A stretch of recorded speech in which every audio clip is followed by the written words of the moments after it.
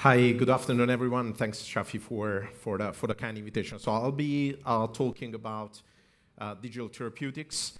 I'll give just a little background about myself. I studied as a medical doctor, but during the medical school, I was also coding. So during those years, I came with the idea, what if I, instead of becoming a doctor and impacting a few hundred patients, I write software for doctors, and then the impact might be much bigger. So that led to the foundation of Healthware, a consultancy company active in the digital health space.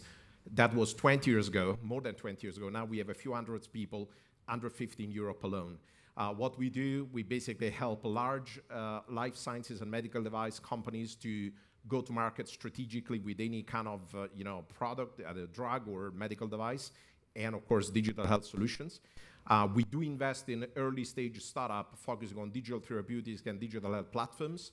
And we basically orchestrate and participate into a global innovation ecosystem. And Shafi mentioned Frontiers, which is one of our main efforts. So digital therapeutics.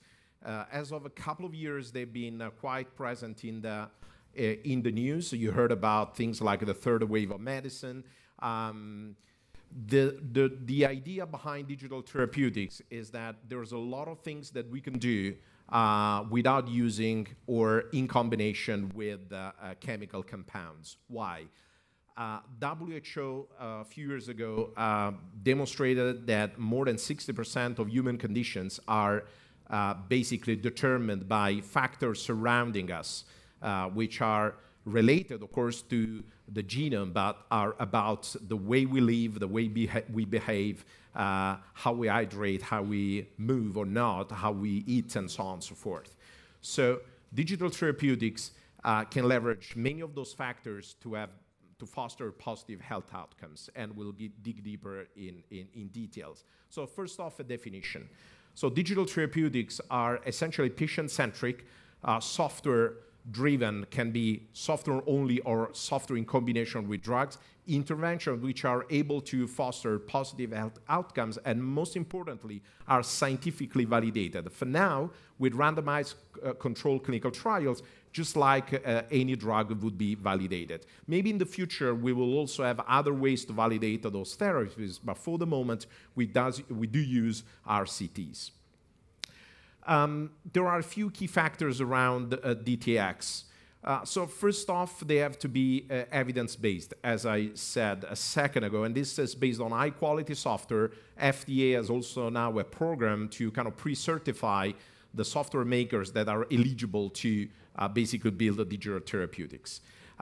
Those have to be optimized for patient care, and need to have a high degree of user experience, user engagement, because a lot of this is about how people basically can adopt these solutions in their life flow without kind of feel they are using an artifact as an app or as a solution. Very importantly, those solutions need to be aligned with basically the care pathway or the patient journey, if you will. This is the model that we use and that we developed over the last years. As you can see, it goes from the awareness up to the continuous care, touching adherence and the critical steps of a patient journey. Digital therapeutics have to be aligned to the station of the sorry, having a lot of troubles with the monitor, so I'll look a little bit on the big screen. I was saying they have to be aligned to this, and by adding value to each of these stations, they can finally fulfill their goals. There are over 170 digital therapeutics companies out there, clearly startups. These are data for our good friends at Digital Health Network, one of our partners in the digital health ecosystem. And those are all digital therapeutics companies that have either reached clinical validation or are in the process of creating clinical evidence. A couple of examples to be very tangible. Amicomed is a company based in San Francisco who is tackling hypertension. So how they do that? They measure your blood pressure for a week time in different times of the week. The app prompts you to measure. Then they basically create your own individual blood pressure curve, and then it starts to suggest how to eat and move and exercise over 90 days. And they've been publishing multiple time results. They're able to lower your blood pressure by 5 millimeters of mercury after 90 days, which is a big deal if you think about any kind of drug that is active on hypertension. So this can be used alone if you need to lower the blood pressure a little bit. Could be used plus the pill if you need to lower more. But basically, maybe over time you will be able to start with this and then add one pill and maybe avoid the second or the third one when you're basically need to lower the blood pressure more.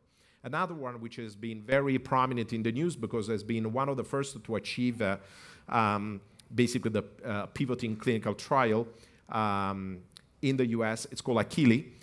It's a video game, as you can see, which basically stimulates neuroplasticity in the brain and creates a significant, better than the corresponding drug, functional gain in the attention disorder, ADHD.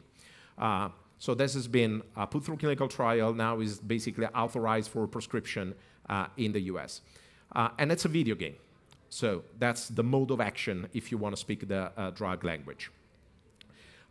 In the future, we will have multiple digital therapeutics, and it's not unmanageable that we will use like 7 or 8 solutions. So platforms that will be able, based on individual insights, to orchestrate different digital therapeutics will be important. This is an example of an Italian-based one, Achilles Boston-based, Amico Med is San Francisco-based. This is based in Italy. It's a platform that is used by 3 million unique people a month in the country. Basically, based on the individual data profiles, suggest people which kind of digital interventions and starting to do with digital therapeutics are most suitable for the potential need that those people have. And it's showing very good results already with a few publications. If you want to play more in the digital therapeutic space, there are a couple of key partners you can look at. One is the Digital Therapeutics Alliance. It's literally an alliance of startups and large-scale pharmaceutical companies. You heard before Eugene from Bayer is one of the members. Achilles another one that basically kind of are coming together to help pave the way of this new class of therapies. So how to have to be validated? What are the mechanisms to basically reach evidence and maybe reimbursement for those interventions? Frontiers Health is the conference that I'm chairman of. I'm basically the Shafi at Frontiers, as he is here at the Webit. And Frontiers, since the inception, has a full track dedicated to digital therapeutics. I tried to condense an entire industry in 15 minutes. So market-wise, it's a big deal. I collected, thanks to my team, a number of market researches which are telling what is the predictable size of the market in terms of DTX alone. This is not digital health. This is just digital therapeutics. And as you can see, are all kind of consistent in terms of compound growth rate and the kind of final numbers.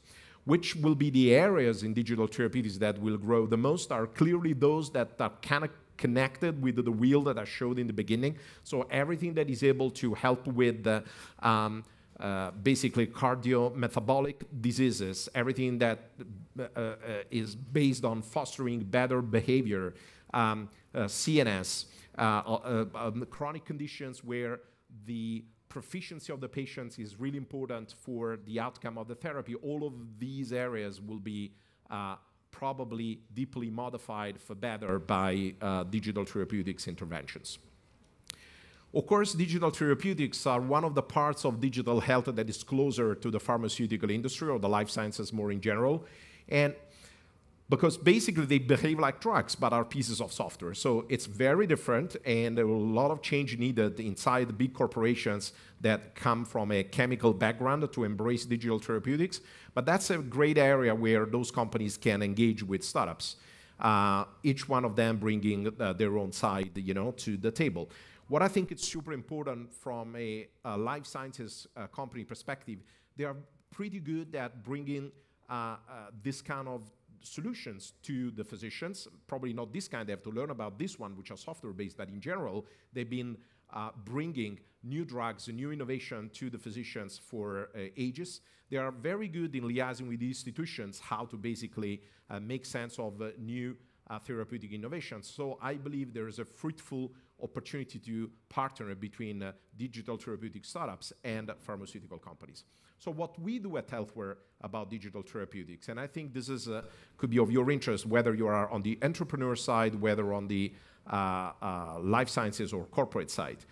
So basically, we created a model, which I'll super simplify here, which usually works with the team at large corporations and or founding teams.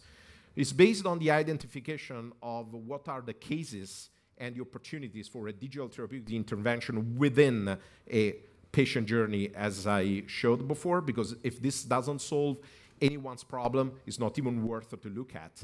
And then basically combines skills to build the digital therapeutics with skills to how to invest in those and create value around them.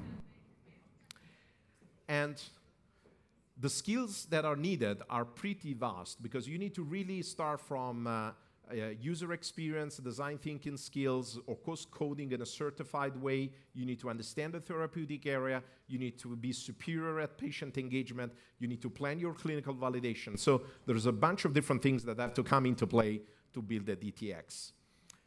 And finally, to leave you with a couple of follow-ups and saving a couple of minutes, we have created physical hubs located in the south of Italy by the Amalfi Coast, which is a great place to be, which is called Healthware Life Hub.